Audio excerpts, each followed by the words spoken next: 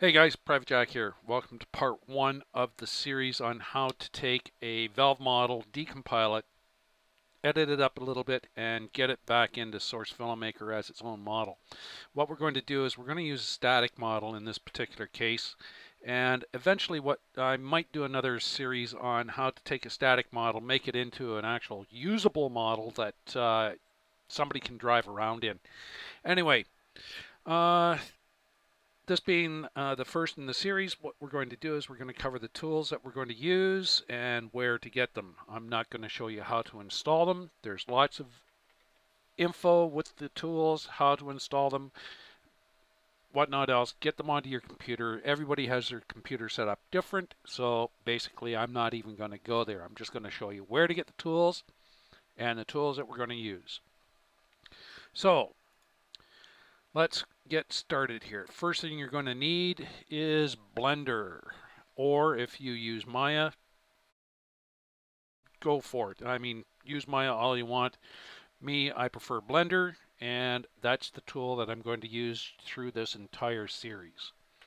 Okay, you can get Blender now on Steam.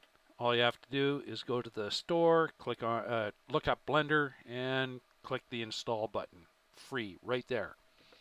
It'll install for you and everything's good to go. Okay, next tool, Blender Source Tools. This is a plugin for Blender.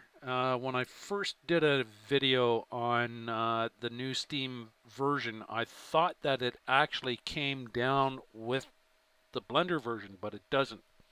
So you're going to have to go off and go to steamreview.org, Blender Source Tools, and download the latest version. 2.52 and above, I believe, only work with Blender 2.74 or later.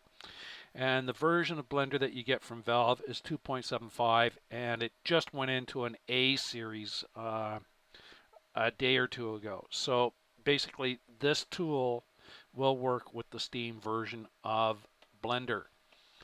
The next tool that we're going to look at is Crowbar. Crowbar is a new compiler. Well, it's not really that new. It's already into version 0.24. Zach McCaw has done an excellent job on this particular tool. It will actually decompile the HWM type models. It's not quite there yet, but it's getting close. And from what I can see here, he's put out a new release here on the 3rd of July. It looks like he's getting ready to put out a new version of this thing. Wonder what that's going to do. But this is not only a decompiling tool, it's also a compiler, and it's very easy to set up. Okay, next item up for bids is GCFscape. Back when I did the original video, Valve was still using GCF files for their game cache file format. When Pipeline rolled out, what they did is they changed the format and called it VPK. And these VPKs, the old versions of GCFscape, let's put it this way, the old versions of GCFscape prior to version 1.8.4 could not open VPK files and extract the new format. So NEMS Tools here, the guys that wrote the program, said we can fix that. They put out version 1.8.5, and this tool will now extract game cache files from the new pipeline VPK files. Program that I forgot to mention in the intro was Notepad++.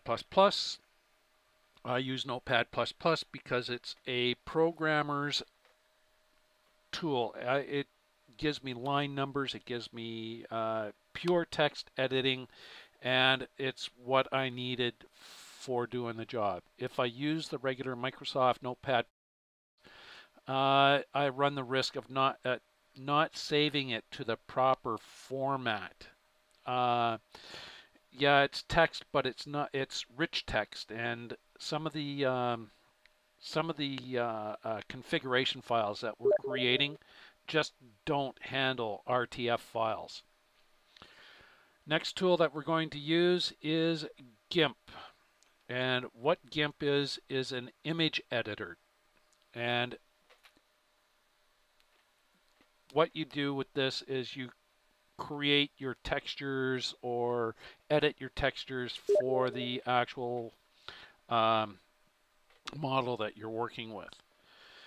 GIMP also has a VTF plugin, okay, which allows you to actually manipulate and save VTF files straight from GIMP. So that's another tool that you're going to require. Last thing that I'm going to cover right now is VTF Edit. VTF Edit version 1.33 from what I have heard might be a little bit buggy, but I haven't had any problems with it for what I do in my models for Source FilmMaker. However, if you do find that it is buggy, you can always roll back and go back to version 1.3.1, and that version it supposedly works quite well as well. A couple of little notes. There is an installer for Windows, and if you're using Windows 8 or above, there's certain little things that you have to do in order to make it work. So read through the file, it'll tell you how to do it, and basically, yeah, that's it. So those are the tools that you're going to require for this process. Oh, of course, you're going to require SFM if you're going to make movies. But anyway, those are the files that we're going to, or the programs that we're going to be covering in this particular series.